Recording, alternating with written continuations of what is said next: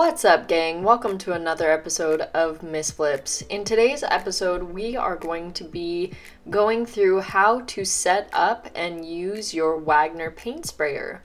So first, we are going to find a piece and get it all cleaned up, and you're going to want to use some sort of degreaser. Me personally, I like to use my natural degreaser formula, which is just vinegar and water.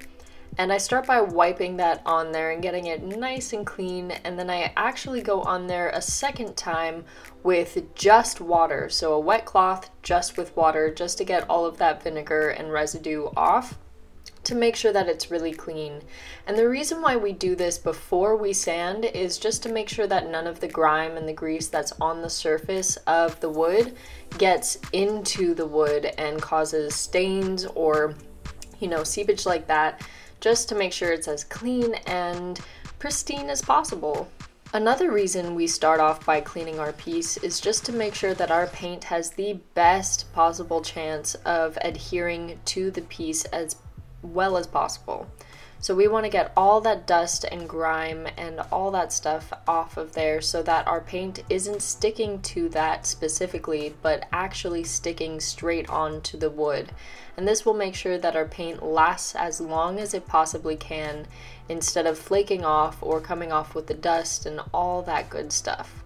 There was some damage to the top of this piece, as you can see here, and I had to go in there and spend most of my sanding time trying to get that top layer of finish off where most of the scratches were.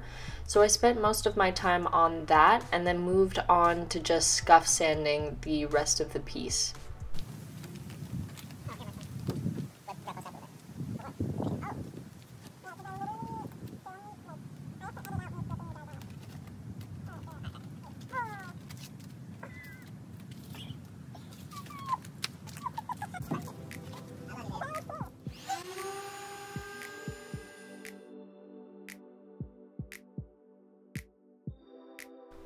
So with scuff sanding, the reason why we do this is just to add a little bit more grip so that the paint has something to grip onto instead of having that slick surface.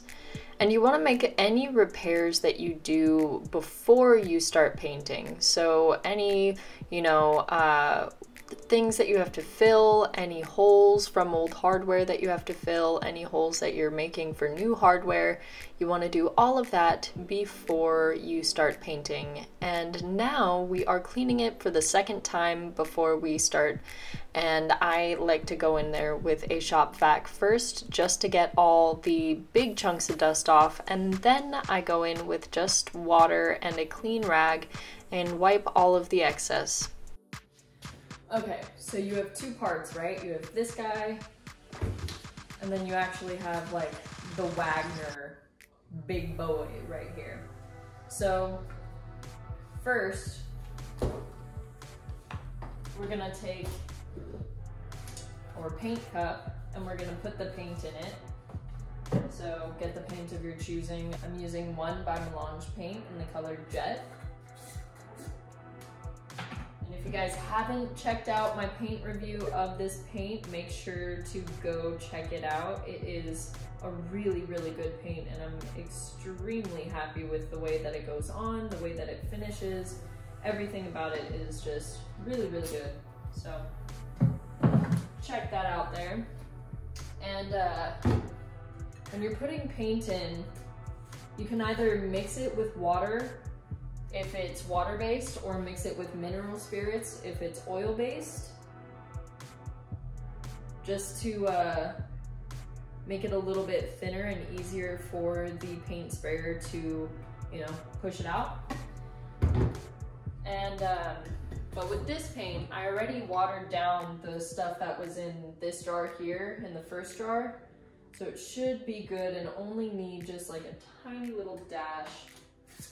Start with less and then add more as you go, because you can always add more water. You can never take it away.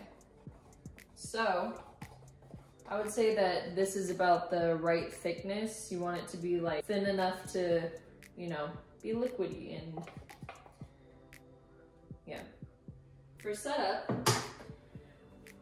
you're gonna grab this guy here. You're gonna make sure that the nozzle, unless you're working like up here, you might want to rotate the nozzle to point the other way if you're spraying in an upwards direction. But if you're gonna be spraying down, like for furniture pieces, you're gonna want it to go, of course, downwards so it can grab the paint. And you're gonna screw that on till it's secure. And then we're going to attach it to this piece. And so as you can see here, I don't know if you can see it very well, but there's these two little like latches at the top and at the bottom in there. And so you're gonna kind of plan for those and you're gonna latch it in till so you don't want it to be like out here. You want it to make sure that it goes all the way in first and then twist it, and this little latch will click into place like that. And that is pretty much the setup. We're pretty much good to go from here on out. So comes with a pretty short wire, so you're gonna need an extension cord for this guy. But once you plug it in, it's pretty self-explanatory. This right here adjusts how high your air is. So air power, it's the air power nozzle. So the more you go here, the stronger the air is gonna be pushing out of the paint sprayer. And the lower you go, the more gentle it's gonna be. So I prefer to go somewhere in the middle. That way, when you're doing it, when you're doing it on full power, I get a lot more drips. So when you're doing it at like, 6 or so, or maybe even 7, I tend to get less drips and it doesn't push the paint around as much. So yeah, I personally prefer it to be on 6 or 7. You're gonna want to wear a respirator because the place that you're going to be spraying in is definitely probably gonna be indoors, because if you do it outdoors, you're dealing with wind, you're dealing with dust, you're dealing with all sorts of stuff. So I prefer to do it inside. So you're definitely gonna wanna wear a respirator for that, because there's gonna be a lot of paint, a lot of fumes in the air. So protect those lungs of yours. And when you spray, you're gonna use this trigger here. So you're gonna press this little button down, and that's gonna start the motor of this baby here. And then when this is down, you're gonna start spraying by pulling this. And that will get your paint flowing. Make sure you practice on like a piece of cardboard or a wall or whatever you want to practice on first, just to make sure it's the way that you want it to be. So when you're spraying, you don't want to go like this, because when you go out here, it's gonna end up, say I'm hitting the furniture right here, it's gonna end up having less paint on the two sides than in the middle. So it's gonna be thin, thin, thin, thick, thin, thin, thin, thin, thin. So you're gonna wanna keep the same distance from the piece all the way through. And make sure you're overlapping just a little bit on your lines, right? So just like that, okay? And yeah, let's get started.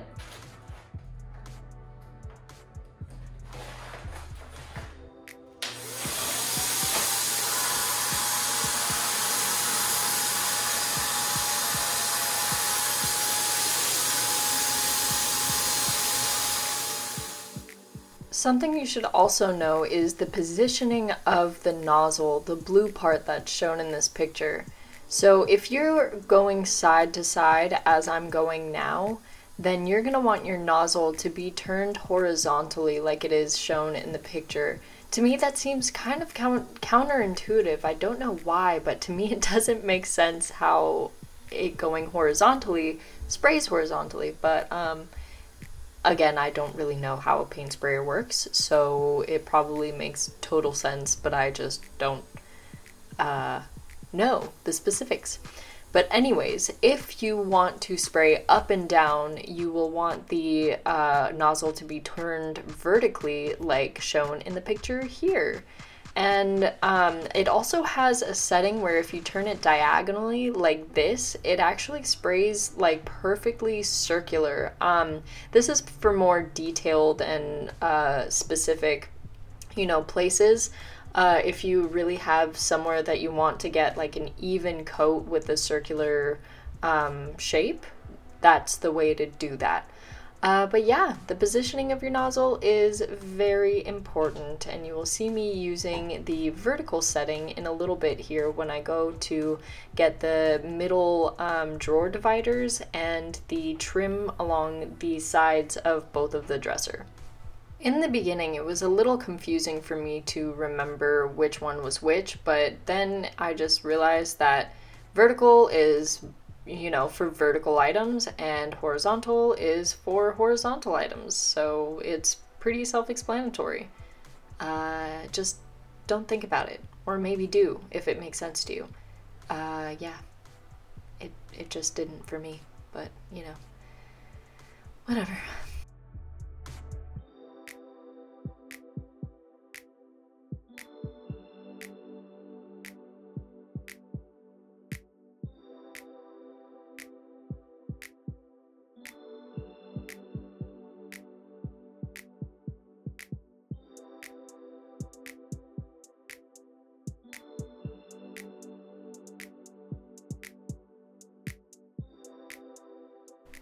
For drawers, I like spacing them out this way. That way I'm not wasting any of the paint on the sides of the drawers, and I can just spread right on over to the other drawer and get as much coverage as I possibly can without getting any like overspray that I end up wasting in the end.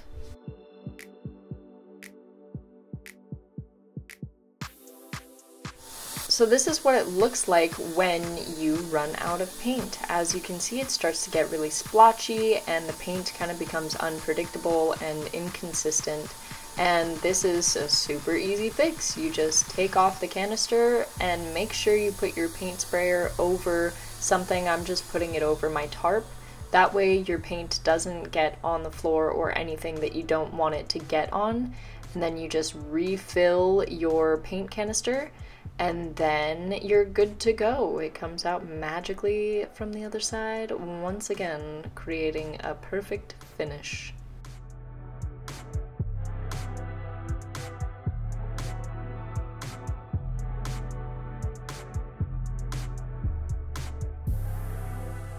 And when everything is all done, you're gonna unscrew this guy.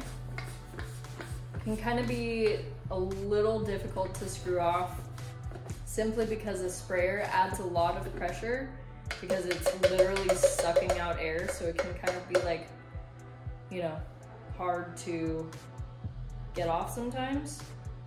I'm gonna try to make sure that you got, you know, the majority of the paint out of the straw. At least I like to do that.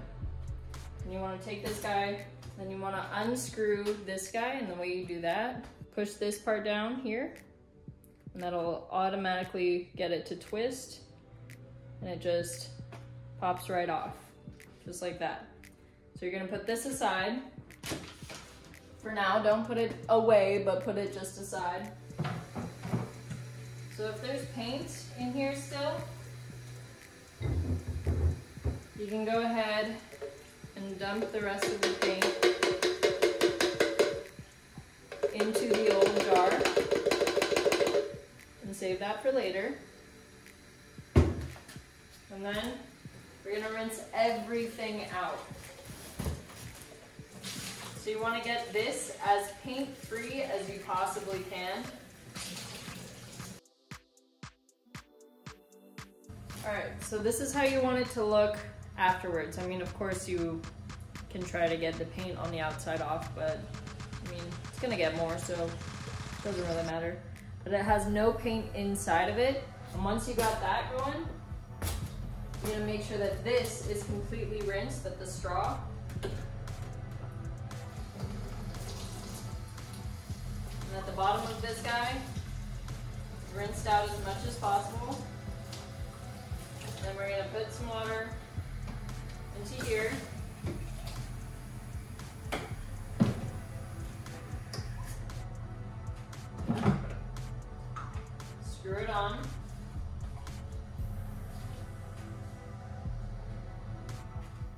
gonna get this guy back. We're gonna put her on, lock it in place, and then we're just gonna spray. You're gonna wanna spray either, you know, into a sink or whatever vessel can hold a lot of water, because this is gonna clear out any of the paint that's still in the tubes here, and you're just gonna want somewhere for that paint to go. So turn it on.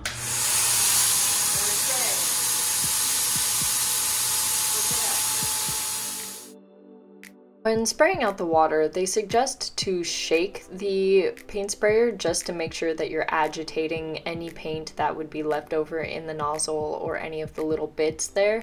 So make sure you're just shaking it good and letting all that water come out just to double and triple check that all of your paint is out. And once you do that, it is a good idea to take off all the little bits and pieces just to make sure that there's no leftover paint sitting there, because the more you avoid buildup, the more you will have a healthy and working paint sprayer.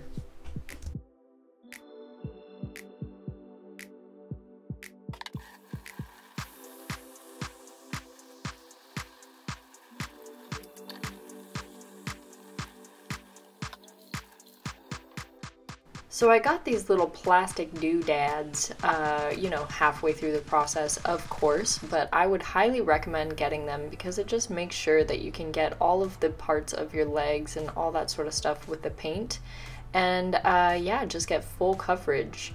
And whilst we are getting full coverage, I am going in there with a top coat polyurethane that has a little bit of the black mixed into it, and letting that dry. And while that dried, I went in to spray paint my hardware just so it matched the other hardware that I got for it.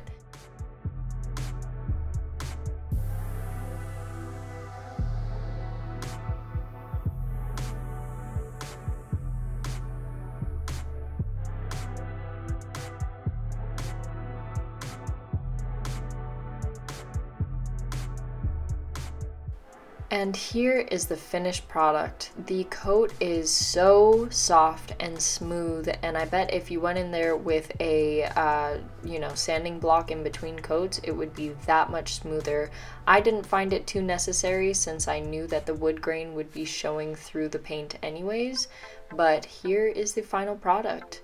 I honestly cannot recommend getting a paint sprayer enough. It is so quick and so easy and makes painting a piece go by so fast.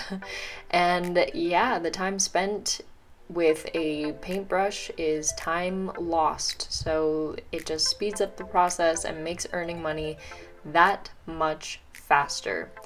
Anyways guys, I hope that you enjoyed this tutorial. If you guys want me to do more tutorials like this, please let me know. I will be happy to do so, and I hope you guys stay tuned for the next video. Alright guys, stay flippin'. Mwah.